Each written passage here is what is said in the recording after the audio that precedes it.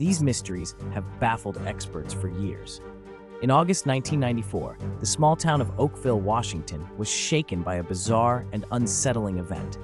Residents awoke to find their streets, cars, and lawns covered in strange, translucent, gelatinous blobs that had mysteriously fallen from the sky during a heavy rainstorm. The blobs, roughly the size of rice grains, had no discernible odor, but left behind a sticky, slimy residue that was difficult to remove.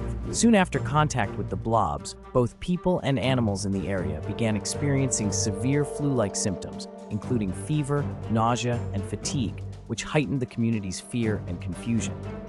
Samples were quickly sent to various laboratories for analysis. Initial tests revealed the blobs contained human white blood cells, an astonishing and inexplicable discovery. How could such biological material have rained down from the sky? Some speculated the blobs were jellyfish remains accidentally released or carried by military aircraft, while others suggested a secret biological experiment gone horribly wrong.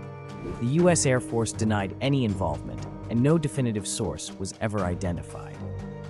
Decades later, the Oakville Blobs remain one of the most chilling and perplexing unsolved mysteries, with scientists still unable to explain their exact composition or origin. What really fell from the sky that night, and why?